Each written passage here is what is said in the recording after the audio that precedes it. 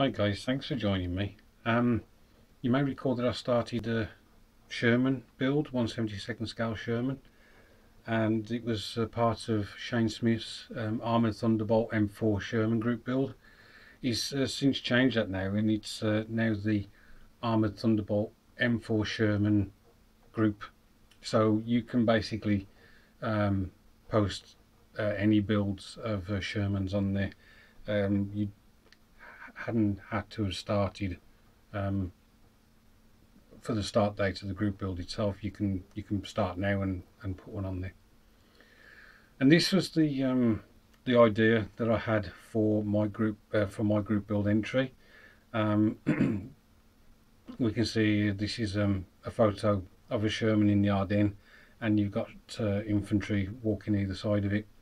Obviously, I don't think this picture is of the front line because all the hatches are open practically on the Sherman, and the crew are quite pronounced.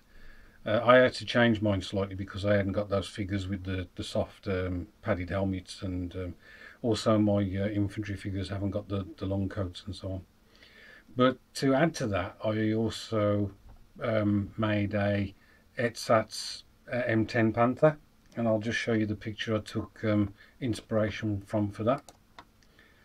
So you can see one of the disguised panthers, again in the Ardennes, and what I took from this was the damaged sprocket here, drive sprocket, and the track that's running off down the back. I also wanted it partially embedded in an embankment. Now I kind of moved away from this photo again because I decided not to put snow over the M10 itself, because I quite like the way it had turned out, and I didn't want to just hide everything under snow. So without further ado, I'll get the diorama that I've done, and we'll have a look at it. So here it is, and if we look at it from this side first, you can see that the M10 isn't covered in snow at all. There's just one thing I've got left to do on this diorama. I've got to add a matte coat, which I do from a rattle can. Unfortunately, I've run out, so I can't add anything further. But I've left a snow effect on here and on the trees, and basically then we got the muddy road that we saw in that photograph with the Sherman. So what I'll do is I'll turn it so we can see the diorama as we're supposed to be looking at it from the other side, and hopefully pick up some of the details there. So there we are. The Sherman, as you can see, has got that dazzle pattern on it, again from the photograph. And I mentioned earlier about my infantry figures not having the long coats, but I was told that not everybody was issued with long coats in the Ardennes area, so it was fine to use these figures. And again, the crew figures, the driver and the commander, not having the soft padded helmet, but the metal helmet, which again you see in some photographs them wearing, so I decided to use them for this. I've got to admit, this diorama was not a labour of love. It was just a labour, to be honest. I could continue to tinker with it, adding things, but at the end of the day, I want to move on and do something else. It is what it is. I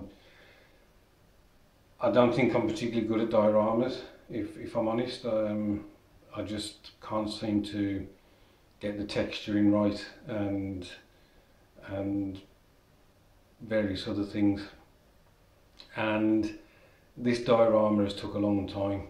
It really has. The two builds weren't particularly long, but the actual creation of the base was it's done my head in, to be honest. It was almost a mojo killer, this was.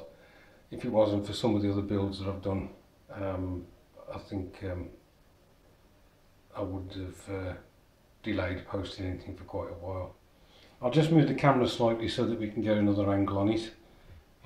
If we bring it perhaps around there like that. What I try to do is get some twigs and whatever in this culvert, wherever it is down here. Try to get the M10 embedded in the embankment, like on that photo. So yeah, another build finished as far as I'm concerned. As I say, I've just got to give it a matte coat. Although, you know, some of it looks like it's got a wet look, which possibly works. I don't know. I can put this one to bed, or at least on the shelf, and get cracking on something else. Anyway guys, thanks ever so much for watching, thanks ever so much for your support. I do appreciate it, and hopefully I'll catch up with you soon.